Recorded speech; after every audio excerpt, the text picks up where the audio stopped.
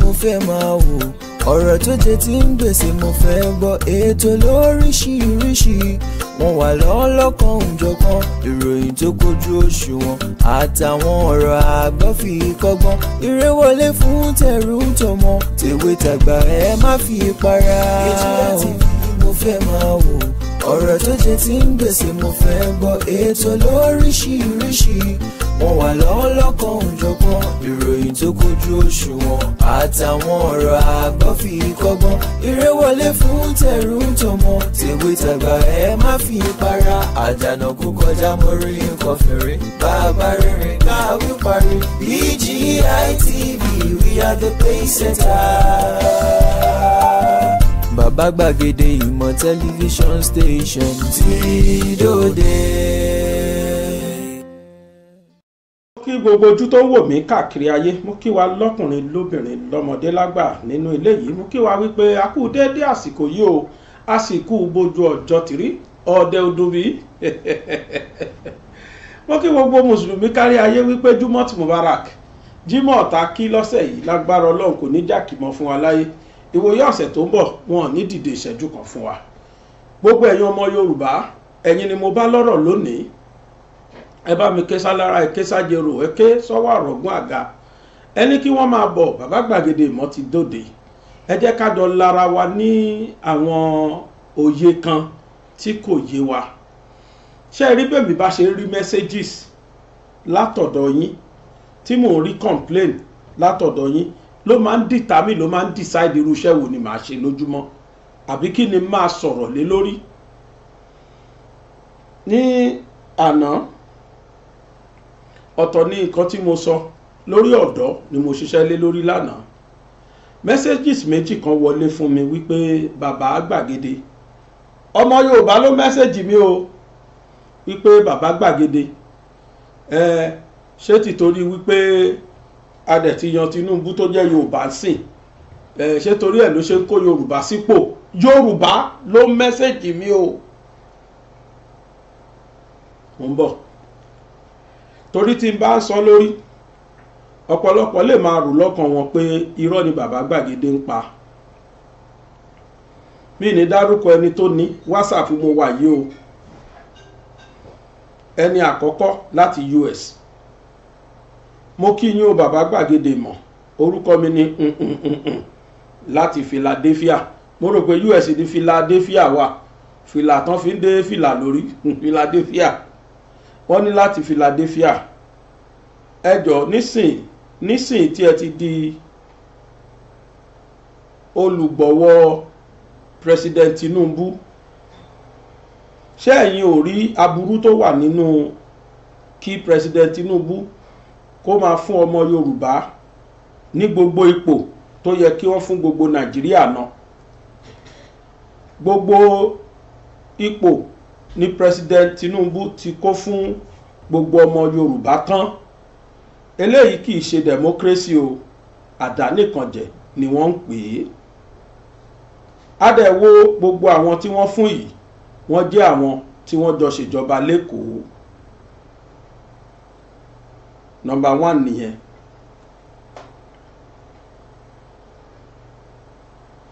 Yes, number 2.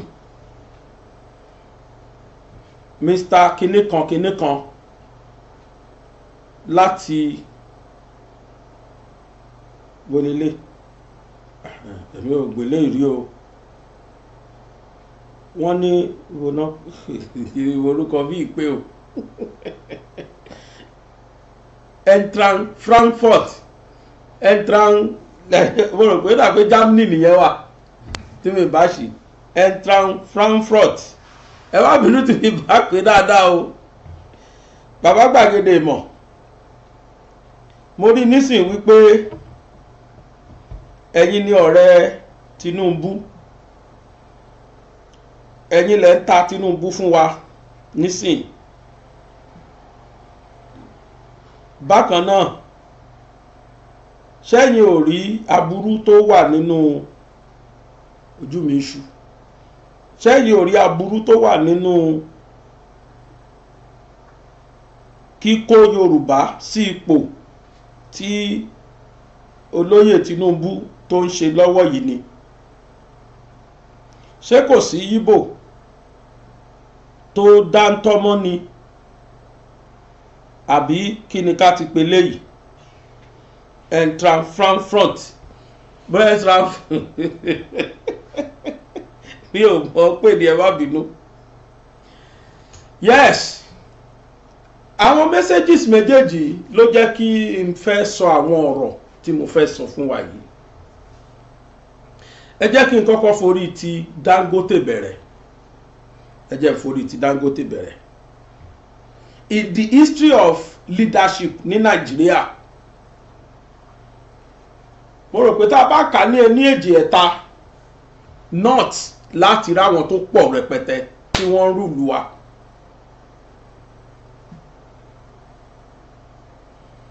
Tá a bá dẹ̀ ka àwọn tí wọ́n wà ní ipò tó pọ̀ jù ní Nàìjíríà, northerners wọ́n pọ̀ jù.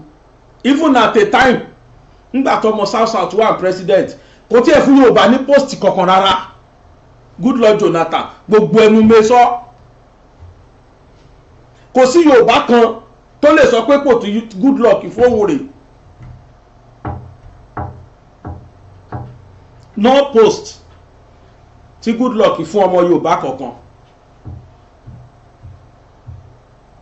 Now tó bá wá rí bẹ́ẹ̀, Yorùbá ò torí ẹ̀ kú, a torí ẹ̀ pokùnso, a dẹ̀ torí ẹ̀ jà. Mi ní pé yín lórúkọ ẹ̀yin tẹ́ mẹ́sẹ̀jì mi, no, I will not say anything ju wípé lẹ́nìí ní Áfíríkà wọ́n ní Dangote ní richest man. Kí ni source owó ẹ̀? Ṣóhun ló ní owó yẹn lóòótọ́? Rárá. Àwọn olóṣèlú north ni wọ́n kó sábẹ́ Dangote. Tíjọba kan bá ti dé pa ẹ̀rí Dangote àsáré lọ́bẹ̀. Ìjọba tó wà ń bẹ̀ lọ́wọ́lọ́wọ́ yìí, Dangote ló lọ gbé kíná pé ọkùnrin wa, Mark Zuckerberg ló lọ gbé wá. Ló gbé wá bá Tinubu, lẹ́sẹ̀kẹsẹ̀ ló ti gbé wá bá Tinubu. Wọ́n ti jọ ṣe wọléwọ̀de, ló ti ṣe kúrúkúrú, ó gbọ́n ọmọ tó ń ṣe. Most of ipò tó wà Nàìjíríà ilé ni àwọn tó occupy ẹ̀ jù àwọn northerners ni. Nàìjíríà ò dẹ̀ torí ẹ̀ pín. Ọmọ Yorùbá ò torí ẹ̀ forí sọlẹ̀ kí wọ́n kú.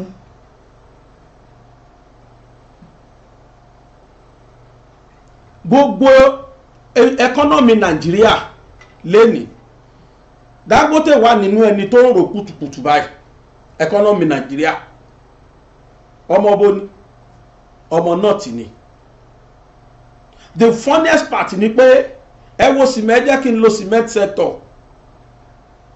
Dangote ló ń determine price of cement ní Nàìjíríà.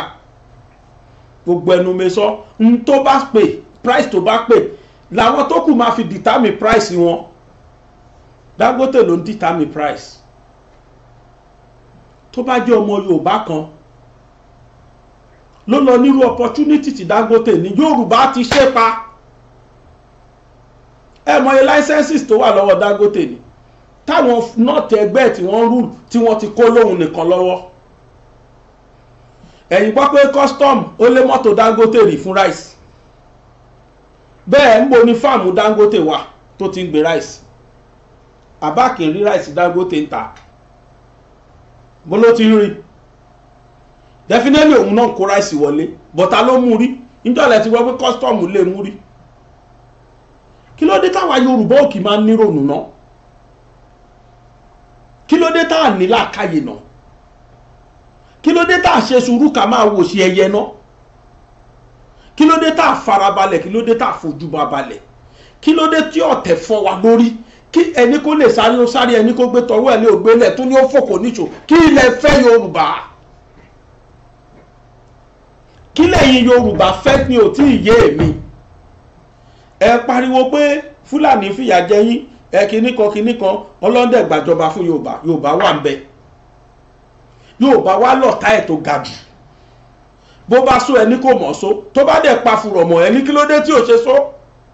gbogbo pò tó ń yàn lọ́tún yàn lọ sí i tó bá jẹ́ kìdá Yíbò àti Fúlàní pàápàá jùlọ kó jẹ́ kìdá Fúlàní ló kó sí ẹni ẹ̀sọ́ tẹ́lẹ̀ mọ́ ó fẹ́ Fúlàníìsì Nàìjíríà ni àwọn Fúlàní ló ń kọ̀ntró ẹ bẹ̀tọ́ lọ́fẹ̀sọ̀dẹ̀ ó ń fojú balẹ̀ ó ń wò pé ó ti pẹ́ Yorùbá kò dépò yìí rí ó fi Yorùbá sí in the history of EFCC ẹ̀yin gbọ́ Yorùbá ẹgbẹ́ orúkọ Yorùbá rí mbẹ̀ náà ẹ sọ fún mi ẹni jẹ́ chairman EFCC tó jọmọ Yorùbá rí for the first time ó yan Yorùbá síbẹ̀ wọ́n ní àfikún mórí wá káwọn bẹ́ẹ̀ Yorùbá náà tún wá ń bá wọn sọ̀rọ̀ Yorùbá náà tún mẹ́sẹ̀jì mi lé lórí I couldn't imagine torí mo mọ ibi táwọn messages méjèèjì yìí lọ ikú ló ń ṣíwájú kẹlẹ̀bẹ̀ yíyàn tó yan Yorùbá sí EFCC ló fà á tí wọ́n ń pariwo yìí ìran Yorùbá kò jẹ́ EFCC chairman region ti dálẹ̀ o ẹjọ́ bóyá mi ò dẹ̀ mọ̀ ní o ẹjọ́ ẹ rán mi létí orúkọ ẹ̀ tí Yorùbá bá ti jẹ́ rí it started from Nuhu Ribadu tí mi bá ṣe látòrí Nuhu Ribadu the last person ọmọ Haúsá ló ń jẹ́ bóyá ní Yíbò jẹ́ lẹ́ẹ̀kan rí bẹ́ẹ̀ méjì níbo wá ní Yorùbá ti débẹ̀ rí gbogbo òpó tí Yorùbá ò dé rí má yìnyàn Yorùbá pé eléyìí náà tọ́ sí Yorùbá nítorí ó jẹ́ràn ẹ̀ kí ilẹ̀ wa tún fẹ́ man tó dẹ́yàn is a pastor from Redeemed Church tánà ọba tó yàn sípò yẹn bí kì í ṣe pastor tàbá àfà tó jẹ́ pé eléyìí èèyàn mọ́ palùsùnà ni eléyìí kò lè bọ́ alẹ́ jẹ Tinubu has team he has team tó ń bíldì fúnra rẹ̀ bó ṣe bíldì tíìmù lẹ́kọ̀ọ́ ó tún ti ń bíldì tíìmù rẹ̀ ní Nàìjíríà ó fẹ́ fi tíìmù ṣiṣẹ́ ni allow him to be Hausa against ẹ̀ ẹ̀yin Yorùbá náà tún bẹ̀ sí ní against ẹ̀ èèyàn nìkan ló kù kí Dangote ṣe gbogbo certificate gbogbo license ọwọ́ ẹ̀ ló wà ọmọ Hausa ṣé ìwọ ní kí Yorùbá náà nírú license bẹ́ẹ̀ lọ́wọ́ ni tó bá jẹ́ Yorùbá ní Dangote ṣe I'm too sure Yorùbá ti ṣe pa ó nìkan náà ló ní refinery the biggest in West Africa bí Africa dẹ̀ lọ pè ó nìkan náà ó ń ṣe ṣúgà ó nìkan náà ó ń ṣe yọ̀ ó nìkan náà Dangote rice ó nìkan náà pasta ó nìkan náà gbogbo ẹ̀ Dangote ìyá Dangote nice Nigeria àwọn Yorùbá àdẹ̀ ronú ṣé northerners ló ní Nàìjíríà ni àbí gbogbo wa àwọn náà ti ń ké lọ́wọ́lọ́wọ́ yìí ok mo ń bọ̀ ẹ jẹ́ ìka kan fún wa níbi tí wọ́n ti ń rán Tinubu létí pé má gbàgbé o ẹ ṣeun appointment Tinubu needs to remember most of his votes did not come from Southwest Ibrahim Tahir ìbínú pé yan Yorùbá ní o làwọn northerners ni wọ́n ti bẹ̀rẹ̀ sí ní gbógun káwa Yorùbá náà tún máa wá gbógun tó bá dẹ̀ yà bọ́ síta máa sọ pé Yorùbá nation now no going back are we really serious are we serious àwọn northerners ń sọ pé Tinubu ń rólẹ̀lẹ̀ fún Yorùbá nation wípé wọ́n fẹ́ ó ń bá wọn jẹ́ kí Oòduà nation kó come to life pẹ̀lú gbogbo nǹkan tó ń ṣe yìí northerners accuse ẹ̀ bẹ́ẹ̀ àwa Yorùbá náà tún against ẹ̀ ó ní northerner kan tún rè o a prominent member of the APC who was also a member of the Tinubu stroke Shettima presidential campaign council Ibrahim Tahir has spoken concerning the importance of political balancing in Tinubu's government ó ti gbàgbé eléyìí tó ń sọ̀rọ̀ ti gbàgbé wípé Buhari ò ti ẹ̀rọ tí n tó ń pè ní political balancing ẹni vacancy tó bá ti wà báyìí Fúlàní ni ẹ̀ẹ̀kan dédé gbórúkọ yẹn northerners ó ti ṣọ́ọ̀bà jẹ ẹni vacancy tó bá ti yọ báyìí northerners lè máa bá ń bẹ̀ wọ́n kè ń gbà yẹn Yorùbá ó dẹ̀ sọ̀rọ̀ concerning the importance of political balancing in Tinubu's government in his interview the APC member addressed claims of lopsided appointment by his principal's administration. Addressing the topic, we might want to overflow some issues, but I agree that there are some corrections that need to be made.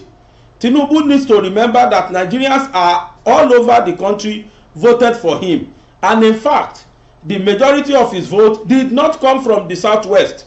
They probably came from the north. These are issues of political balancing, he added.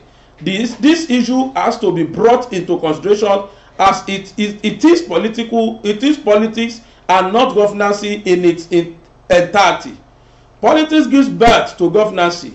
National interest came into play when the productivity of the government is given a pass mark or a low mark. That is where we review if things are working or if Nigeria is progressing before getting back to the basic and trying to understand some fundamental problems. On the video, mi tó ti sọ bẹ́ẹ̀. Northerners are coming out to attack him lórí appointment. Ìyà ti jẹ́ Yorùbá sẹ́yìn gan. Ṣé bá wa là ń pariwo Yorùbá nation? Kí ló wá dé tí máa yìí? Gbogbo èèyàn ló ń wò mí. National TV la wà yìí. Kò ṣe máa sọ àwọn ọ̀rọ̀ míì wà tí ò ṣe máa sọ síta. Ṣùgbọ́n tá a bá fún ẹ̀yin èèyàn lésì kò dáa. Báwo la ṣe ń ronú báyìí Yorùbá? Are we fools? Tó yẹ kí bí Northerners bá ń pariwo tó bá mẹ́sẹ̀jì mi ká ní Northerners mọ nọ́mbà mi tó ń bò báàdì mi I will not talk. Màmá kan sọ pé ara ló ń ta yín. But kí ni ká ti gbọ́ pé Yorùbá tó ń claim pé òun nífẹ̀ẹ́ Yorùbá nation tọkùnrin wá dé tó implement in tó yẹ kó tọ́ sí Yorùbá tí ìran Yorùbá kò dé rí táwọn náà ti ń pariwo tí Yorùbá náà wá mẹ́sẹ̀jì à ń bọ̀ báàdì mi. Mo rí pé we are still mediocres. I don't see us as someone that is so serious. Ọ̀pọ̀lọpọ̀ máa ń pe Yorùbá nation náà kò sí irọ́ ló ń pa kò sí fẹ́ Yorùbá lẹ́mìí ẹ̀. Ìfẹ́ ẹgbẹ́, ìfẹ́ ẹ̀sìn, ìfẹ́ ìjọkan, ìfẹ́ nǹkan ọ̀tọ̀ nífẹ̀ẹ́ kan tó wà lẹ́mìí ẹ̀ kò sífẹ́ ìran Yorùbá kò sí lórí ẹ̀mí ẹ̀. And mark you, ẹ lọ wo 90% àwọn tó jẹ́ Yorùbá tí Tinubu yàn sípò they are all Christians. 90% gbogbo ẹnu mo fi sọ. Murik àwọn yẹn kéésìn wípé Tinubu ò fi Muslim sípò. Tinubu nìkan as a Muslim. Yerima nìkan as a Muslim ó ti yó Muslim. Bí ó bá fún Mùsùlùmí nípò kí Mùsùlùmí lọ jókòó. Àwọn méjì yẹn ti yó wa. So bá kó gbogbo Christian sípò ẹ gbójú kúrò ń bẹ̀ kò sí tó kàn yìí. Tí Christian náà bá lè rọ́jú pé Mùsùlùmí wà ń bẹ̀ as a president and vice president. Kò yẹ kí Mùsùlùmí tún yọjú mọ́ pé minister àbí kìíní kan tó bá fún yín gbà. Otherwise èmi gan sọ pé ó fẹ́ Islamize Nigeria ni. So ìtàn kéye I don't see to it. But in tí mò ń try láti sọ ni pé kí ló ń ṣàwa Yorùbá tá a rí nǹkan tó yẹ kárí we are Yorùbás. Ẹni hùn kò fi sípò tó bá sá ti jẹ́ran mi ò kí ẹ̀. Tí Dangote bá jẹ́ ọmọ Yorùbá túṣu ọ̀sẹ̀ Yorùbá ti ṣe pa a kì í rí dáadáa lára ara wa. Mr. Dangote ẹ̀yin ẹ má bọ̀ wọ̀rí jàre. Ṣé gbọ́ tó lóhùn ò sọ pé sìmẹ́ǹtì máa di 2,500 or 2,491 àbí èlò ló pé. Ó láwọn tó sọ bẹ́ẹ̀ ó máa arrest wọn ló sọ yẹ agbóòjó náà gbáyé fún. But sir Mr. President Tinubu mo fẹ́ kẹ́ ẹ mọ̀ pé lára àwọn kabas tí wọ́n fẹ́ kí ọrọ̀ ajé Nàìjíríà gbérí lẹ̀ rí yẹn. Gbogbo àwọn licenses àṣẹ rẹpẹtẹ tí wọ́n kó fọkùnrin review ẹ̀ tẹ́nìkan bá ti gbàṣẹ ju bó ṣe yẹ lọ review it.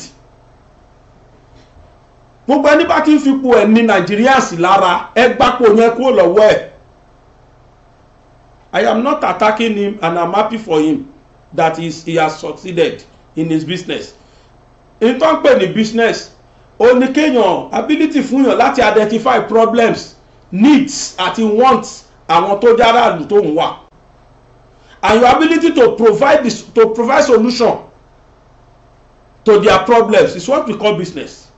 So Dangote he has the key of businesses lọ́wọ́ ó dẹ̀ take advantage yẹn. I wouldn't blame him and I don't against him. but I would rather tell him or advise him that he should please kó tẹ̀ jẹ́jẹ́ kó má fi n tó ń ṣe yẹn ní aráàlú lára. Kí ló fẹ́ cost ẹ̀ náà? You are selling cement 1,500 outside Nigeria to other countrymen, and you are selling it at a very bogus price for us in Nigeria. Are you part of our problems in this country or what? Ṣé ó fẹ́ kára máa ní wá lọ Nàìjíríà ni àbò fẹ́ kára dẹ̀ wá? And I will not blame him. Or opportunity ni ó dẹ̀ wọ́n náà rẹ́sẹ̀ wèrè òòbù ọlọ́gbọ́n jẹ́ fi tiẹ̀ lẹ̀. Ó rí wa bẹ́ẹ̀ Nàìjíríà ló dẹ̀ ti mú wa bẹ́ẹ̀. Gbogbo licenses làwọn previous government ti kó fún tán. Rice tán ní káwọn èèyàn má kó wọlé òun lè kó wọlé anyhow á dẹ̀ rí báàgì Dangote rice à ń rà lọ nìyẹn. Cement tún rè ló tún ní dandan àfi kára yẹn ní ọ̀tá wa pa. Ẹni bá ti máa kọ́lé bí kí páyọ̀dé di cement wọn kò mú kó ṣe gààrí. Ẹni tí ó lówó lọ́wọ́ kì í ra cement.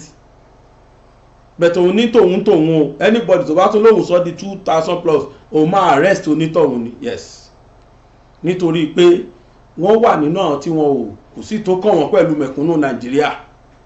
Ẹ bá kú dànù. Tí ẹ nìyẹn. Ẹ̀yin ọmọ Yorùbá ẹ jẹ́ kárí tó yẹ kárí. Now I will show you a video. Ṣé ẹ rí kò sẹ́ni tí wọ́n máa fún lọ́kọ́ o tí ò ní roko sọ́dọ̀ tiẹ̀ wèrè bẹ́ẹ̀ fún wèrè lọ́kọ́ bí ó ti roko rì kò jẹ́ roko báyìí á roko sọ́dọ̀ ẹni wèrè tí ó gbádùn kẹ́ ẹ̀ mọ́kọ́ fún pé kó fi roko á ro sọ́dọ̀ ẹni ká tó wá sọ pé tó wà sane and healthy. There is this woman láyé Buhari òun ni leader parastatals kan òun ni head of one parastatal. There were vacancy in a parastatal in our office. Kí ló ṣe ọmọ Anambra ọmọ ìlú Obi ni. That is why don fi ń pariwo kóbi wá. In tí mo dẹ̀ sọ fẹ́yìn Yorùbá nìyẹn pé kẹ́ ẹ labre nìyí. Ọmọ ẹni kì í ṣe ní bẹ́ẹ̀ bẹ̀rẹ̀ káfílẹ̀kẹ̀ sí di ọmọ ẹlòmíì. Kì í kán ní dọ́mọ ìyá mi ló bí lọ. Yorùbá lùsì jù tí kankan nínú àwọn méjì tó kù yẹn bá wá rúlu wa. Nígbà good luck kí ni Yorùbá gain? We gain nothing. Ọ̀ṣọ́bà ló ṣe ń gbé bẹ àwọn èèyàn kiri ó fẹ́ ìbọn náà ni. Ọ̀ṣọ́bà ló ṣe ń gbé bẹ Nàìjíríà Yorùbá káàkiri àti Gani Fáwẹ́yìn Gani kíni yẹn Gani Adams làwọn yẹn náà campaign fún lẹ́kọ̀ọ́ mò ń wò wọ́n mò ń rẹ́rìn ẹ mọ iye ọjọ́ tí good luck ṣe lẹ́kọ̀ọ́ toró mọ̀ pé òun ò dá sílẹ̀ Yorùbá. Ẹ lọ wo gbọ́ ministerial post good luck kó sí Yorùbá ẹyọ kan bẹ́ẹ̀. I am stand to be corrected. No single Yoruba man nínú gbogbo ministerial post good luck Jonathan. Nígbà tó bí náà bá dé ṣé ẹ rò pé Yorùbá kan lè lẹ́nu ni. Kálẹ̀ fẹ́ fòbí tẹ́ ń pariwo ìtẹ́ fẹ́ fi sí. Àbá ti kù tẹ́ fẹ́ fi sí. Yorùbá géènì wo Yorùbá fẹ́ rí. Woman yẹn ọmọ ìlú Anambra ṣáà ní òbí ti wá. Ọmọ Anambra ni woman yẹn. Vacancy tó ṣẹlẹ̀ lọ́dọ̀ ẹ̀ ó fún state kan ó fún wọn lẹ́yọ méjì ó fún Kánò ó fún lẹ́yọ kan ó fún odindi Anambra ní 811 àbí nǹkan kan as I think. Ẹ jẹ́ bá ń play video yẹn ká gbọ́. Have zero allocation. Because they didn't come. Have you advertised? It was replacement. It's not. Did you advertise? Did you advertise? Two. Yes, sir. And how many are from Kano? We have one person from. One person from Kano. Yes, sir. And how many are from Anambra State? Because it is domiciled. How many are from Anambra State? 811, sir. 811, yeah. 811. Yes, sir. And how many are from Bayelsa? Have zero allocation. Mi ò rí fídíò yẹn jù bẹ́ẹ̀ lọ. Tí n bá rí full video máa gbé wá. From Anambra State 811 lòun nìkan kó síbẹ̀. From Kano 1. From state kan náà 2. in tó bá ṣẹlẹ̀ nìyẹn táwọn náà bá wá rúlu wa. Leave Tinubu alone, ẹ jẹ́ kó yan ẹni tó bá wùn sípò. Oníkálukú ló ṣe tiẹ̀. Ẹnìkan sọ fún mi pé we know that what Buhari did this, it was not okay. Must Tinubu to join him? Must Tinubu to do what is not okay? Mo lè ṣe gọ̀ tó báyìí. Why don't you complain when Buhari was nominating his people from north to every post in Nigeria? Ẹ̀bẹ̀ sọ̀rọ̀ ẹ̀panumọ́ náà ni kí lẹ ṣe sí? Ó jáwé elépo bọ́ tí ó yàn wọ́n ni kò sí tó kàn. Ṣé ìwọ ni kíran Yorùbá náà káwa náà tiẹ̀ lẹ́nu ọ̀rọ̀ ni? Ẹnìkan ti sọ fún mi rí, Inspector General Police Baba Gagede, ẹ sọ fún Tinubu yín, Inspector General Police Yorùbá, Chief of Army Staff Yorùbá, Custom Yorùbá, Immigration Yorùbá. Mo ní máa kà lọ. Nígbà ayé Buhari àwọn post tẹ́ sọ ìta ló wà ńbẹ̀. Kódà títí mọ́ Chief of Defence Staff Buratai ta ló sọ̀rọ̀. Kò sẹ́ni tó máa fún lọ́kọ́ tí ò ní roko sọ́dọ̀ ara ẹ̀. I said one thing the other time that Tinubu has his own team tó ń bá kiri. Gbogbo nǹkan tí mò ń sọ yìí a ò tí ì lè mọ̀ nísìn a tí ì lè mọ̀ but nígbà tá a bá rí efficacy ìjọba yẹn la máa tó mọ nǹkan tá à ń sọ. Àwa Yorùbá kì í ṣọ máa lè á dẹ̀ mọ nǹkan tó tọ́. Nàìjíríà ṣe máa rí wípé ìran Yorùbá tí ò tí ì rúlù tẹ́lẹ̀ yẹn àṣà ọmọ bọ́n ṣe ń ṣèjọba ẹ̀ẹ́rí o ẹ̀kọ́ lẹ̀ lẹ́nìí. Ọmọ Yorùbá sì máa raise head wa high that I'm a Yoruba man. That man in Nigerian president is in presidential villa is from my clan. Ìran Yorùbá sì máa di tí gbogbo ayé máa respect tó bá yá látara kan tí Tinubu fẹ́ ṣe. Gbogbo àwa tá à ń pariwo látijọ́ in the history of Nigerian passport àwa la máa lọ sí kí náà pè immigration office àbí bẹ́ẹ̀ kọ́ ẹlòmíà tó àbá sanwó sọ àbá dàmú bọ́ látijọ́ tí minister for internal affairs ti débẹ̀ látijọ́ ẹnìmọ̀ ẹ̀ ti strategize. The first thing he did was backlog of gbogbo international passport tó wà ní ó kọ́kọ́ clear ẹ̀. Tinubu might have his own kò sẹ́ni tó dáa tán láyé kò sẹ́ni tó dáa tán bọ́ ṣe rí lórí ọ̀rọ̀ kátùlù ṣe mo fọwọ́ sọ̀yà ẹ̀ and that is why I'm standing for him now. Kó tó lo 4 years ẹ̀ tán ó dá mi lójú pé Nigerians a máa rí nǹkan tó máa yà wá lẹ́nu. Nigeria máa wà attractive débi pé àwọn èèyàn tó sá lọ máa sá padà wá. I am too sure. Tí ó bá ti dépò yẹn ẹ ti máa rí efficacy pé ìlú yẹn ti ń dá o. Ìnira ni bẹ̀rẹ̀ bẹ̀tẹ̀ máa wo kí ló máa ṣẹlẹ̀ láàrin àtìgbẹ̀yìn.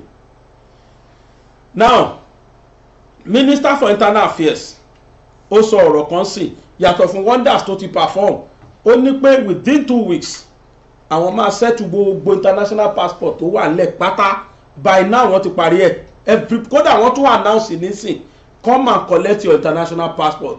If you have international passport with immigration go there and collect it.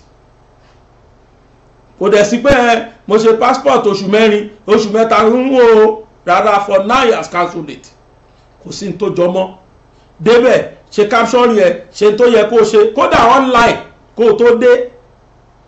For now dẹ̀ nìyẹn as from February 2024 for your information the minister has already announced pé àdírẹ́sì tó bá kọ́lẹ̀ ibẹ̀ náà ti máa mú international passport wá báyìí ẹgbọ́rú ẹ̀rí. It can only be done by Yoruba president. A Nigeria president that come from Yoruba clan ló lè nírú làkàyè yẹn. Mo proud of my clan. Ìran mi náà ló lè ṣe bẹ́ẹ̀. Ìran Haúsá tó rúlu wa ò ṣe bẹ́ẹ̀. Ìran Sáúsà tó ti rúlu wa ò ṣe bẹ́ẹ̀. Ìgbà Yorùbá débẹ̀ ni Yorùbá ń ṣe bẹ́ẹ̀ tẹ̀rí. ẹ jẹ́ n kà fún wa. Home delivery of passport to begin from February 24 Minister 2024 Minister confirms. The Minister of Interior, Dr. Olubunmi Tunji Ojo, has announced that starting in February 2024, Nigerians will be able to receive their passport at their preferred locations, including homes and offices. Kí jókòó sí ọ́fíìsì mi, kọ́lọ́gà ẹnìkan béèrè yín ta ló ní tọ̀hún. A ní pásù fún yín ní sá láti bo láti immigration. Kí ni nǹkan ọ̀hún? International passport yín la gbé wá fún yín. How beautiful is that? I've been portraying that picture láti ìgbà tí mo ti ka news lórí mi pé wow, ṣé dream yẹn lè come true ṣá? Kí n wà ní comfort home, comfort zone mi nínú ilé mi, kí wọ́n káwọn ọmọdé kan lálàjì ẹnìkan béèrè yín ta ẹnìkan wọlé ẹ̀sà ẹ̀rọ sa o ẹ̀ láti immigration láti wá o àníká wá deliver passport yẹn ni. Kí lẹ rò pé ó fẹ́ ṣẹlẹ̀? Ìdùnnú ńlá ló máa jẹ́ o. Tunji Ojo disclosed during the University of Lagos International Week's opening ceremony on Monday, themed the breaking the borders of partnership, that starting from January next year, Nigerians will have the options of complete their application process online. So àti ẹni máa ní business pẹ̀lú immigration office. Mo need the international passport. Gbogbo filling, gbogbo form tá a ṣe máa fill, gbogbo ẹ̀ online lẹ ti máa ṣe. He said, we have commenced the automation of our end-to-end passport application process, and we have given a timeline from which Nigerians will begin to experience the sweet experience. By implication, Nigerians will not need to wait longer than 2 weeks before they get their passport. Kò gbọ́dọ̀ ju 2 weeks lọ́sìn. Olóṣù mẹ́jọ oṣù mẹ́wàá kò sí yẹn mọ́. By implication, Nigerians will not need to wait longer than 2 weeks before they get their passport. By January next year, Nigerians will be able to complete this application process online. And by February next year, with collaboration and partnership with the other relevant stakeholders, Nigerians will have their passport delivered to their homes, offices, and their locations of their choice. Visa on arrival policy, ọ̀tọ̀tún nìyẹn.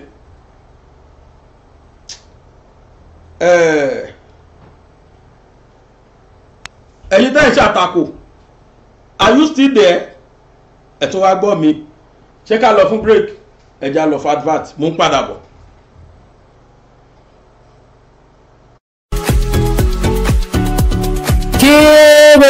Kéèkùlé gbọ́ kó wí fún tòkun káàdó gbọ́ kóró fún bẹ́ẹ̀ kọmọdé gbọ́ kó wí fún àgbààgbà ìlú pé iléeṣẹ́ oúnjẹ kan tó pójú owó ti wọlé dé kàsà nílẹ̀ yìí. Ǹjẹ́ ẹ̀yin ti gbọ́ tẹ́lẹ̀ àbí ẹ̀yin tí ẹ ti ṣe alábàápàdé wọn rí? Ó yá ẹ̀jẹ̀ ń gbé yín rìn kí a jọ lọ sí iléeṣẹ́ Maso Food Hub. Iléeṣẹ́ yìí nìkan ni mo mọ̀ tó ń dáńtọ́ nípa pípèsè ìrẹsì ọ̀fadà tútù àti ìgbín èyí tí wọ́n yan gbẹ kórókóró fún àwọn èèyàn láti rà.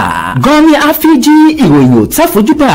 Bẹ́ẹ̀ bá bá wọn dòwò pọ̀ lẹ́tọ̀ọ́ mọ̀ wípé ilé-iṣẹ́ Maso Food Hub fúnra rẹ̀ ti yọ òkúta kúrò nínú àwọn ìrẹsì ọ̀fadà wa kí a tó rọ́ sínú àpò fún títà. Ìgbín wa ń kọ́ mímọ́ tónítóní náà ló wà kí a tó yọ gbẹ kó sínú ọ̀rá. Ṣé ẹ wá rò wípé ìrọ̀rùn ní sísè bá dé báyìí? Kílẹ̀ tún dúró dè ẹ̀yin ẹ̀ tètè kàn sí Maso Food Hub lónìí fún ìrẹsì ọ̀fadà tútù tòun tẹ́ran ọ̀gbìn tó kátà mì dáadáa. Bí ẹ̀yin bá fẹ́ rọjà wa láti òkè òkun, àwa náà ṣetán láti kó ránṣẹ́ sí yín. Ẹ tún lè jẹ́ alágbàtà ọjà wa níbikíbi tẹ́ ẹ bá wà. Ẹ̀lú wọn rèé 0802-955-3494 0802-955-3494 tàbí 0703-012-4167 0703-012-4167. Maso Food Hub ló wípé ẹ ṣe ìrẹsì ọ̀fadà kí ẹ tún fi ìgbé tó muta lé lọ.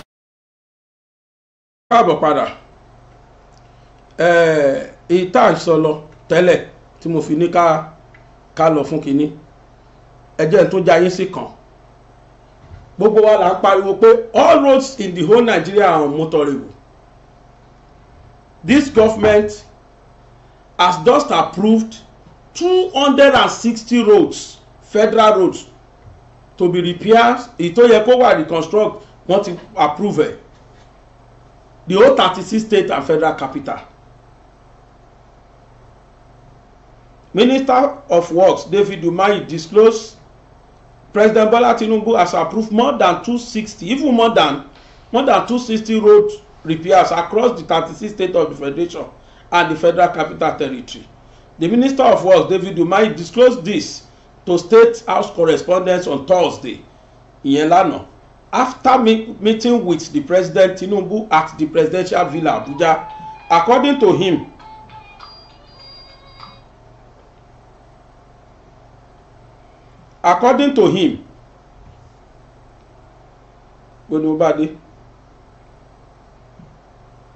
Umahi said the President has also approved the resurfacing of the third mainland bridge, constructions of Lekki Deep Seaport Road, reconstructions of 2 collapsed bridges in Enugu, and reconstruction of 2 locations on the Onitsha-Owerri Road.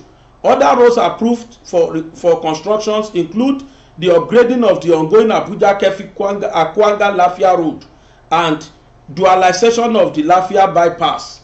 I've always commended Mr. President for his deep interest in restating most of our roads in the country.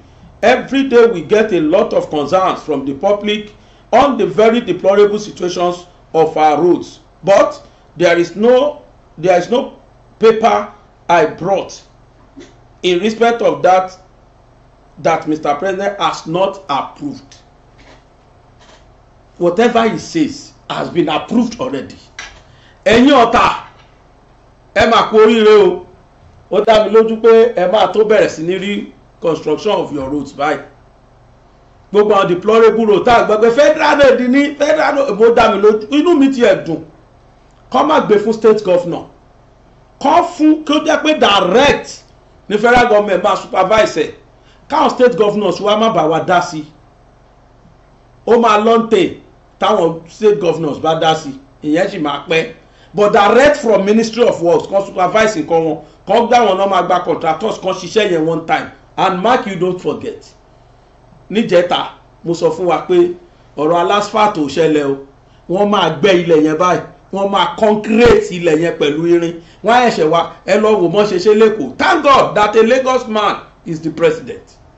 Ọ̀rọ̀ yóò yàtọ̀ sí káfí Fáṣọlá ṣe president Rájí Fáṣọlá gbogbo dán tó pa sẹ́kọ̀ọ́ ni ló máa pa ẹni tó dẹ̀ wà lẹ́yìn ẹ̀ ló wá jẹ president yìí. And that is why I am saying lọ́wọ́lọ́wọ́ yìí o Nigeria is very lucky but kò tí ì hàn sí wa ẹ máa wò tọ́ bá fi olè jẹ minister ló ń tọ́ wáyé ẹ rí i pé orí ọpọlọ ẹ̀ set ọpọlọ ẹ̀ máa set ní Ogun State tiwa tẹ́lẹ̀ kí gọ́fúnà kan jẹ Ìbíkúnlé Amósùn mi ìrírí kí gọ́fúnà máa fi ẹsẹ̀ rìn Amósùn àárín láti láfẹ́ wá dábúlé Mẹ́kò ẹni bá wò mí tó mú Abẹ́òkúta abúlé Mẹ́kò ọ̀nà Èkó ni o láti láfẹ́ ń wá a wá tú àwọn commissioners lẹ́pẹ̀ commissioner tí ó bá lè rìn ẹ wọ mọ́tò yín o ẹ sáfè mí lẹ̀ bó ṣe máa ká ṣòkòtò rì òun àti máìkì lọ́wọ́ a wá máa rìn gbogbo bí tó gbéṣẹ́ fún wọn tí wọ́n construct gbogbo bẹ́ẹ̀ ló máa fẹsẹ̀ rìn. Tábà rí tí Tinubu náà yá àwọn ministers tí wọ́n máa ṣe bẹ́ẹ̀ well we be very happy I am too sure. Lórí ìbáwí fáwa Yorùbá ni mo sọ tán yẹn ó wá kù corruption ó kù corruption ní Nigeria is no more corruption as usual lágbára Ọlọ́run ọba corruption is going to be a thing of the past by the time tíjọba ìbá máa kú ńbẹ̀.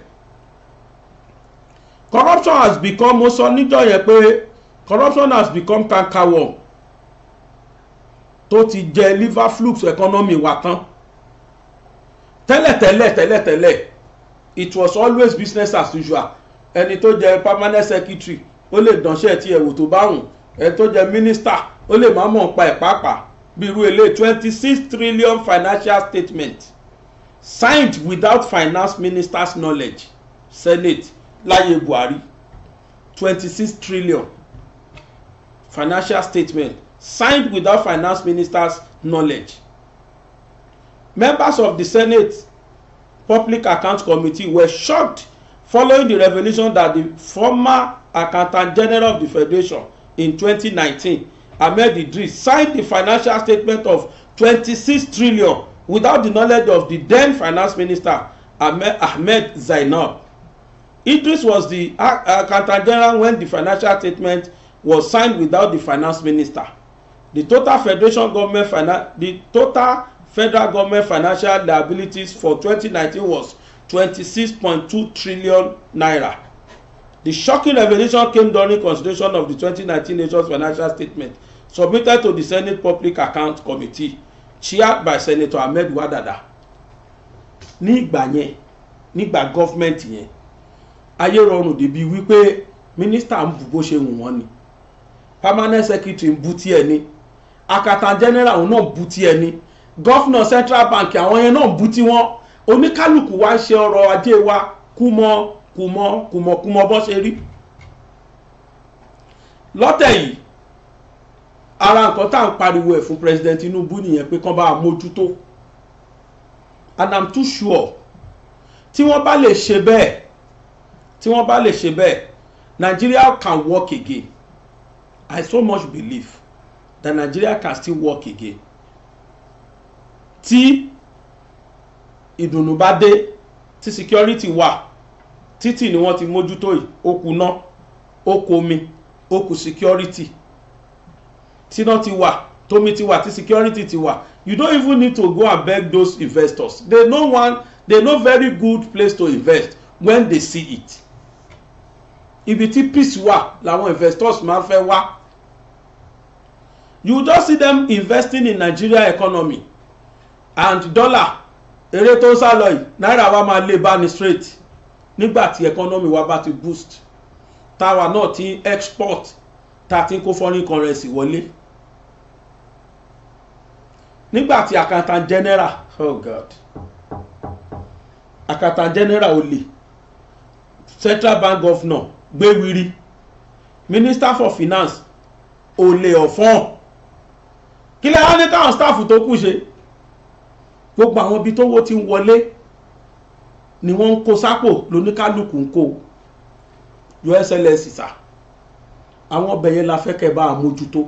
Ṣé rí kìí ṣe Nàìjíríà nìkan, oríṣiríṣiríṣi ló ń lọ, most especially ní Africans. A ti wà too gullible for worldly things. Dẹ̀ nífẹ̀ẹ́ lù bá ṣe nífẹ̀ẹ́ àpò ara wa. Pàápàá jùlọ ẹni tó ní wọ́n máa sọ fẹ́yìn èèyàn pé kò sọ olóṣèlú tó ṣe é gbèjà, kò sẹ́ tó máa fìdí ẹ̀rùn mú báyìí tí ò ní rùn.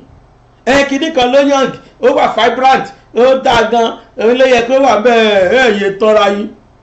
Ebi ìtẹ́ ẹ̀rí ìtàlẹ̀ sọ, ẹ̀bá wọn dé kọ̀kọ̀, ìgbà àṣírí bá tún lè rọ́bà pé àṣìwọ̀n náà ń ṣerú eléyìí, ta ló máa fún ní àlùbọ́sà tí ò ní jẹ? Ta ní kì í já àlùbọ́sà nínú gbogbo wọn? Every one of them pátá, láti from top to bottom, gbogbo wọn pátá náà ṣe nù lẹ́nu nù, ejò ọ̀ká lọ́pọ̀lọpọ̀ wọn. When they get there, the first thing that comes to their mind is my family, my pocket. Tó bá jẹ́ mílíọ̀nù ló wà lákàntì wọn, bó ṣe máa di trillion ló kọ́kọ́ kàn wọ́n ná before the state. They think of themselves, of their family before they think about the state. Tíjọba ìbálòhùn lè ṣe bẹ́ẹ̀ láti rí pé zero tolerance for corruption. Oh, the whole world will celebrate you, sir. Gbogbo òṣìṣẹ́ ń ká jáde ṣó ṣe gbọ́ sétí 26.2 trillion. Finance minister ò lè sọ bó ṣe sign ẹ̀ kò mọ nǹkan kan pa ẹ̀.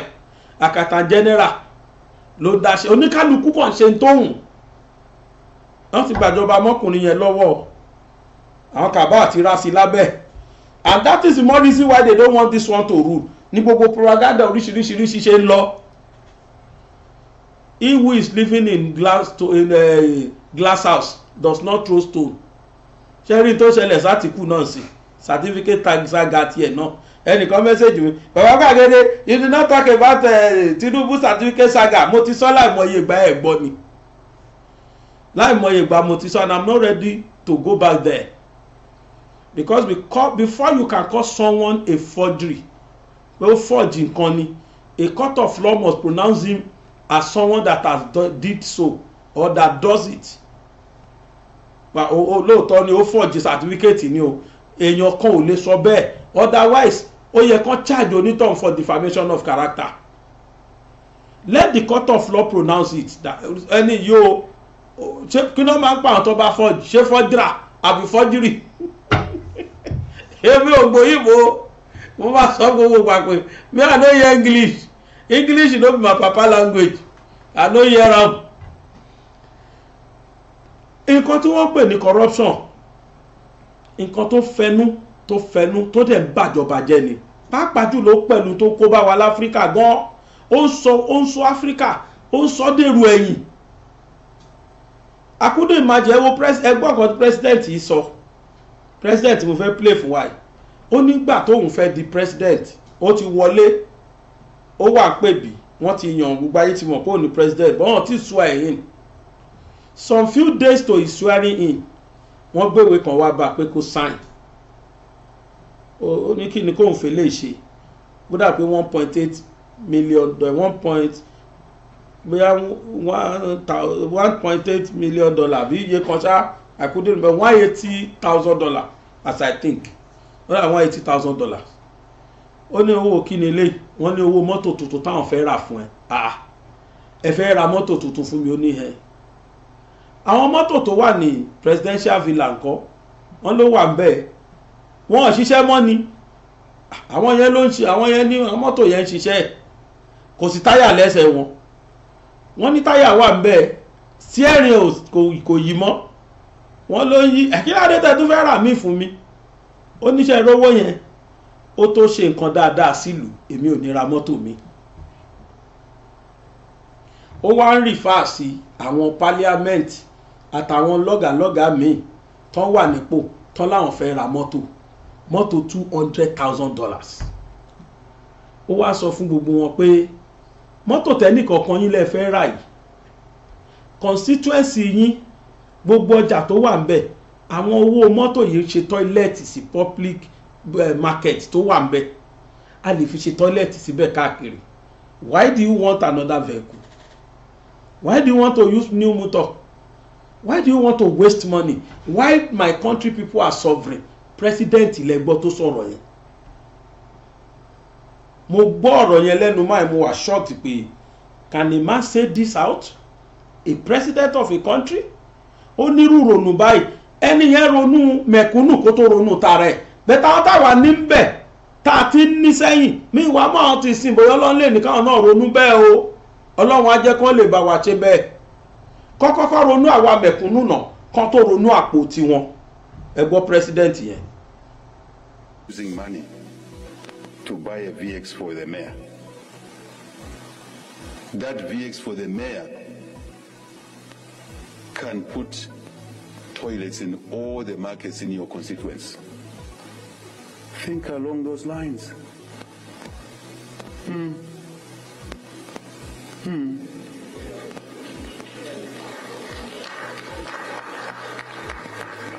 The mayor can still drive a nice car, but it doesn't have to be a VX. If you want to drive a VX, buy your own.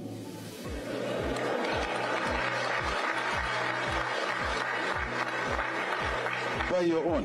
Why do you want to pretend? You know that you cannot afford a VX.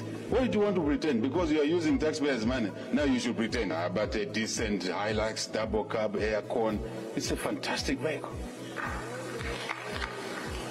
Why you want a VX? Why you want a car costing $200,000? When that $200,000 you can put toilets in all the markets in that constituency. Town clerk wants a VX, mayor wants a VX, deputy mayor wants a VX. Whose money are you using? In that state house, I have not bought any new car. I refused.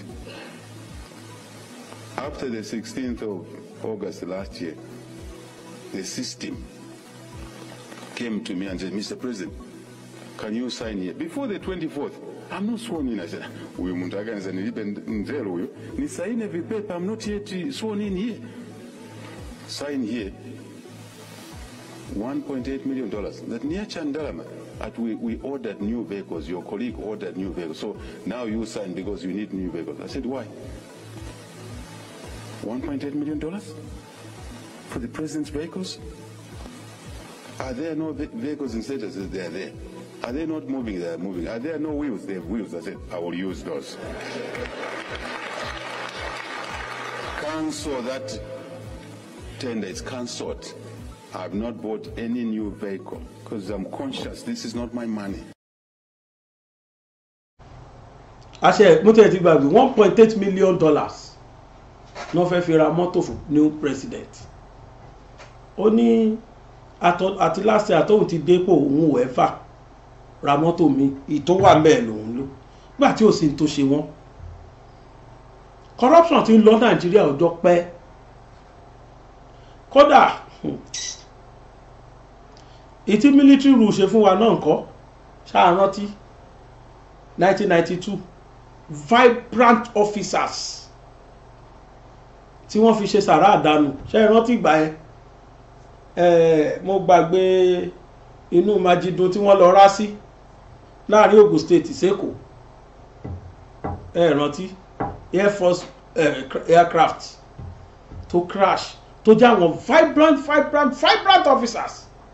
Corruption náà ló fà torí pé nìkan ó fẹ́ jẹ world president kò fẹ́ kẹ́nikẹ́ni tákù òun and at the end of the day ó padà kú òun bẹ́ẹ̀ náà ni nínú plane yẹn Yorùbá àti Ìgbò ló pọ̀ jù nígbà náà Haúsá náà wà ń bẹ̀ o pé Yorùbá àti Ìgbò ló pọ̀ jù tí Nàìjíríà fi wọ́n ṣe sàrà rántí iṣẹ́ corruption ni ojú Nàìjíríà ti rí tó o tó sọ àwọn ọmọ wa dàtìkú káàkiri nìyẹn ọmọ countries mélòó l'Amẹ́ríkà ní London l'Asia káàkiri lẹ́rí tó ń ṣàtìkú káàkiri àwọn countries mi no kí náà fẹ́ lọ ṣe they are okay in their country. Àwa náà ti ṣakọ bẹ́ẹ̀ rí gbà kan nígbà tá get it right in Nigeria. My prayer is that the government of the day, God should use him to get it right like that, to take us back to the memory lane. Bá a ṣe wà ń gbà yẹn tó wo wá very great kọ́lọ́mbà wa lo government èlé kí ìran Yorùbá tí ẹ lè lẹ́nu ọ̀rọ̀ lọ́la wípé ìran yẹn ẹ̀yin náà mọ̀ ìran wo ní ìran Yorùbá ẹ̀yin rèé ẹ̀yin lè bá wa tún lù ṣe kí irú ẹ̀ kí tàn yẹn wà bẹ́ẹ̀. That is my prayer. Tí wọ́n bá dárúkọ àwọn tí wọ́n tún Ogun State ṣe wọ́n rò pé ìran Abẹ́òkúta wọn ò lè fọwọ́ rọ́ wa sẹ́yìn torí one of the best governor in Ogun State Abẹ́òkúta ló produce ẹ̀. Bẹ́ẹ̀ náà ló ṣe máa jẹ́ tá máa pàtàn pé the best president so far that Nigeria ever produced is from Yoruba land. Ó lè jẹ́ ẹni ìbínú sí ń bẹ̀rẹ̀ ó lè jẹ́ níta yóò gba tiẹ̀ bẹ̀rẹ̀ ó tiẹ̀ dá bẹ́ẹ̀ bẹ́ẹ̀ kọ́kọ́ ni mo rí ní quality tí mo fi ń dúró ti máa yẹn sẹ́ ni pé àwọn kàbá ò lè ráyè lọ́dọ̀ ẹ̀ torí pé òun náà kàbá lòun náà so woro sí woro ni give me I give you if you punch me I punch you you face me I face you ó lọ̀rọ̀ ẹ̀ irú táwọn Haúsá kékeré yìí nísìn wọ́n kàn ti sọ fún gọ́ọ̀mẹ̀ntì wà bẹ́ẹ̀ wọ́n kàn halẹ̀ mọ́ ni ká ní pé business as usual wọ́n kàn halẹ̀ mọ́ ni pé sọgbẹ́ni so kọjá báńdì ẹ̀ kọ́ ọmọ wa síbẹ̀ òun náà yà yí padà láti máa wà duty but this one doesn't have time for that. Nǹkan kéjù bẹ́ẹ̀ lọ ìran Yorùbá máa gbẹ̀tọ́ ẹ̀ lágbára Ọlọ́run àti ẹ̀ ti ń gba ẹ̀tọ́ wa already. Àwọn tó máa yàn mí náà tó jẹ́ kínní àwọn tó bá qualify láti ìran kí ìran kan fi síbẹ̀. That is my own plight. Ṣùgbọ́n pé káwá kó Fúlàní nìkan ká kó wọn síbi kan ká kó Yíbò nìkan ká kó wọn sí kí Yorùbá máa ṣe rárá Yorùbá ò kì í ṣerú o ó bá tọ́ sí Yorùbá kó sí tí Tinubu bá rí pé gbogbo àwọn tó lè bóun ṣiṣẹ́ Yorùbá ni wọ́n why not tí Nàìjíríà nídìí ní kásá ti rẹ́sì kí ẹ fẹ́ ká kọ́kọ́ wọ́n ìran kan síbi kankan má ṣe nǹkan kan máa kówó jẹ bí tàwọn previous government. Bá jẹ́ Yorùbá ló lè bá ṣiṣẹ́ tó mọ̀ pé eléyìí máa ṣiṣẹ́ kó wọ́n síbẹ̀ ẹ jẹ́ kẹ́ni máa kú kó kú ẹ jẹ́ kẹ́ni máa pariwo nígbà tí ọmọ Yorùbá bá rí dáadáa tá need kíákíá la máa yẹnu padà Oyibo can all men praises always ephemeral. They sing Hosanna today, they sing crucify him tomorrow. Even all men abuses is always ephemeral. They still crucify him today. They can sing Hosanna tomorrow. Tọ́ bá rí ẹ pé ó ṣe dáadáa, ẹnu wọn tó fi sọ pàdé Ògún náà máa padà fi sọ pàdé Gúnsìn. That is Yoruba for you. 1992, as I think, n tó ṣẹlẹ̀ sí Nàìjíríà gbà yẹn.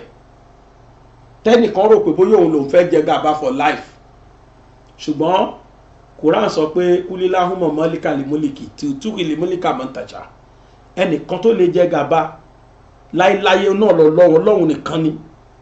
Ṣẹ́dẹ̀ èèyàn current champion ló wà kò sí permanent champion. Ẹ jẹ́ àwọn fídíò yẹn mò ń bọ̀. 6th of September 1992 at about 5:27 p.m., a fully loaded aircraft took off from runway 19 at the Murtala Muhammad International Airport in Lagos. The aircraft was a Nigerian Air Force C-130H Hercules military transport aircraft designed and built by Lockheed. The pilot, 40-year-old Wing Commander Justice Para Owe Alabosan, and his co-pilot, Wing Commander Mamadi, had their eyes set on their destination, the city of Kaduna in northern Nigeria. Many of his passengers were middle-ranking Army, Navy, and Air Force officers attending a 9-month senior division course at the Armed Forces Command and Staff College in Jaji, Kaduna State. Alabosan, one of the finest pilots in the Nigerian Air Force, was promoted to a wing commander only 24 hours earlier. He had previously averted a disaster with a C-130H Hercules aircraft when 2 of its engines failed in mid-air. He received multiple accolades for this feat, and even got a guarantee of employment from the manufacturer of the plane, Lockheed Corporation. However, on that fateful day in 1992, just a few minutes after takeoff from Murtala Muhammad Airport, things went terribly wrong for Alabosan and the passengers of the C-130 aircraft, NAF 911. Only 3 minutes after takeoff, the first engine failed, and the plane started to glide dangerously low. The pilots attempted to make a return to base. It was a race against time, but it was a race they were bound to lose. Then a second engine failed. They decided to ditch the aircraft inside the Hay-Jigbo Canal and even deployed the water landing gear. Then the third engine also gave way. 3 out of the 4 engines had failed when the aircraft was barely 500 feet above the ground. It all happened so fast. In just 3 minutes, the aircraft was lying in a tropical mangrove swamp after it narrowly missed a creek, nestled among raffia palms. The NAF 911 crashed a mere 10 kilometers away from the airport. All passengers on board were killed. C-130 aircrafts have 4 engines, 2 on each side. It can manage to fly with 3 engines, or in worse conditions with 2, 1 on each side. The NAF 911 had only 1 functional engine when it crashed. 90% of the 32-meter-long aircraft was submerged in the deep swamp not too far from the Lagos State low-cost housing estate Hay-Jigbo. The Eagle had crashed, and with it came crashing the dreams of a whole generation of officers, some of the very best of the African military. Trapped in the belly of the aircraft were several majors who were full of dreams and ambitions that, in about 9 months, stars would be added to their Eagles, and they would become the newest lieutenant colonels in town. Also trapped were their colleagues from the Nigerian Air Force, with the ranks of squadron leader and lieutenant commanders from the Navy. Swallowed in the belly of the C-130 were also young students of the Nigerian military school, Zaria, alongside civilians, relations, and friends of military officers, some of whom either were accompanying their proud wards to Kaduna and those who just joined for a casual lift. Unconfirmed sources at Jaji put the death toll between 200 and 300, saying that the passengers included many officers recently transferred from Jaji and Zaria, but who still had to go back to collect their salaries, as payment in their new postings had not been formalized. Many other civilians who regularly enjoyed free rides with their military friends were also believed to have been trapped in the disaster. For an aircraft designed to have a maximum payload of 21 tons and a troop-paratroop capacity of 150 men, the aircraft was clearly overloaded. The government, however, maintained an official figure of 159 passengers. The crash revealed the utter helplessness of the rot called the Nigerian Air Force. If the exact figure of the passengers was not clear, what was very clear is that no single soul survived the crash. And to date, it remains one of the worst military aviation disasters worldwide. The crash wiped off many fine and brilliant officers. Officers of the 19, 20, 21, and 22 regular courses of the Nigerian Defense Academy were badly hit. The list of the 159 names officially listed as passengers of the Hercules plane released on the 1st of October 1992 included 7 lieutenant colonels and 96 majors from the Nigerian Army. The Air Force lost 26 officers, including the pilots and the crew. The Nigerian Navy lost 16 lieutenant commanders. The Ghanaian Armed Forces lost 5 officers, while Tanzania, Zimbabwe, and Uganda lost 1 officer each. The aircraft was one of the first in the Air Force fleet, and it was reportedly long overdue for major repairs and overhaul. Inside sources claimed the Air Force had found it very difficult to overhaul its fleet owing to lack of funds. The crashed NAF 911 was to be flown to Germany on the 27th of September for repairs. Although the Air Force image makers tried to whitewash the whole thing, the Nigerian Air Force was in a mess. It was poorly funded and was neck-deep in debt. A German company representative in Nigeria at the time of the disaster said the Nigerian Armed Forces was owing them an outstanding sum of 500 million Deutsche Mark, about 6.6 billion naira, with the Nigerian Air Force carrying the bulk of that debt. The next day, the 27th of September, the ever-busy officers' mess at the Command and Staff College became a ghost town, emptied of its vibrant atmosphere. The 150 cars purchased for the dead officers from the 500 million naira loan given to military officers simply waited for owners who would never return. It was a very dark day for all. Aircraft yẹn ti due fún repair, fún overhauling. They refuse to do it. Why? Wọ́n ní kò sówó. But wọ́n rówó lọ sí Estacode, wọ́n Estacode gbà, wọ́n rówó travel káàkiri ṣe ń tó wọ̀n. Unfortunately, you see, Cherry, when we supposed to cross our teeth and dot our eyes, tá a bá ti ṣe bẹ́ẹ̀, it will have effect. Ṣé rántí ọmọ Àrótúlé, Àrówó Túlé àbí kí náà ju ọmọ yẹn jẹ́, ọmọ Kogi State, ọmọ Yorùbá yẹn, wọ́n ṣe pa yẹn náà dànù nìyẹn. Ibi tí abára wa ní Nàìjíríà nìyẹn. Mo sọ lẹ́ẹ̀kan pé in the history of EFCC kò sí Yorùbá ń bẹ̀rì. Torí wọn pa àwọn kan máa tún tákù mí lé lórí, mo ti ní kọ́ lọ bá àwọn orúkọ àwọn tí wọ́n jẹ́ EFCC chairman wa. Ẹ bá gbé sí. Ó lẹ̀ ń wò yẹn. Malam Nuhu Ribadu ló kọ́kọ́ jẹ́ number 1. Lẹ́yìn ẹ̀ Farida Wasiri. Northerners ni wọ́n kẹ́lẹ́ ilẹ̀ máa gbọ́ orúkọ wọn o. Ibrahim Lamodi, Ibrahim Magu, Abdulrasheed Bawa, Abdulkarim Shukul, June 2023, acting.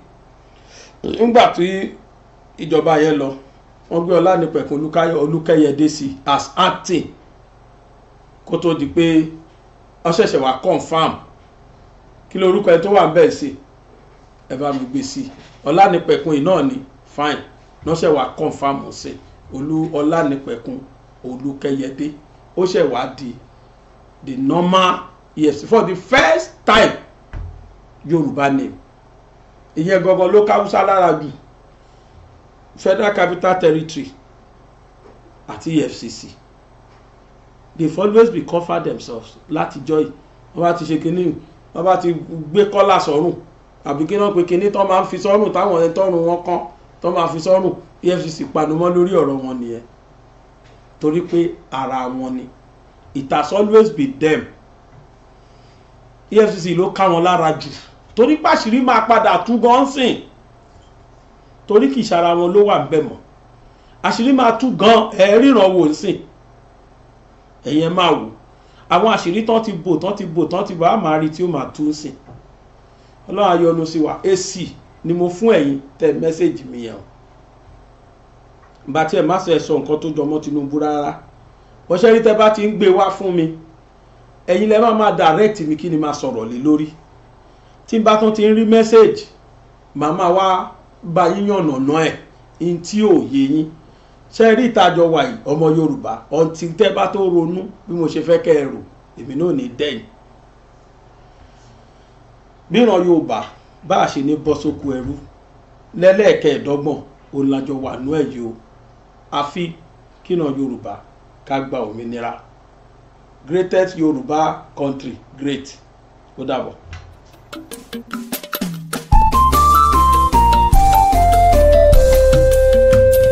BGI TV yìí mo fẹ́ máa wò, ọ̀rọ̀ tó jẹ tí ń gbèsè mo fẹ́ gbọ́, ètò lóríṣiríṣi wọ́n wà lọ́lọ́kan òjọ̀kan, ìròyìn tó kojú òṣùwọ̀n àtàwọn ọ̀rọ̀ àgbọ́ fi kọ́gbọ́n, eré wọlé fún tẹ̀rù tọmọ tèwe tàgbà ẹ má fi para. BGI TV mo fẹ́ máa wò, ọ̀rọ̀ tó jẹ tí ń gbèsè mo fẹ́ gbọ́, ètò lóríṣiríṣi wọ́n wà lọ́lọ́kan òjọ̀kan, ìròyìn tó kojú òṣùwọ̀n àtàwọn ọ̀rọ̀ àgbọ́ fi kọ́gbọ́n, eré wọlé fún tẹ̀rù tọmọ tèwe tàgbà ẹ má fi para. Àdànà kú kọjá mórí nǹkan fèrè, bàbá rere káwí parí. BGI TV, we are the pace setter. Bàbá gbàgede ìmọ̀ tẹlifíṣọ̀n station tí dòde.